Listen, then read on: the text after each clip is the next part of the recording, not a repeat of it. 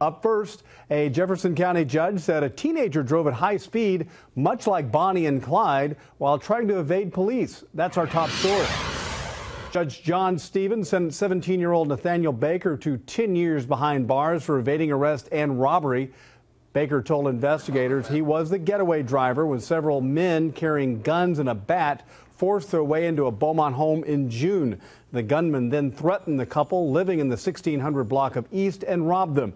Baker was driving the car and led police on a chase for several miles across Beaumont, eventually ditching the car and ran. Police dogs found Baker and police arrested him there.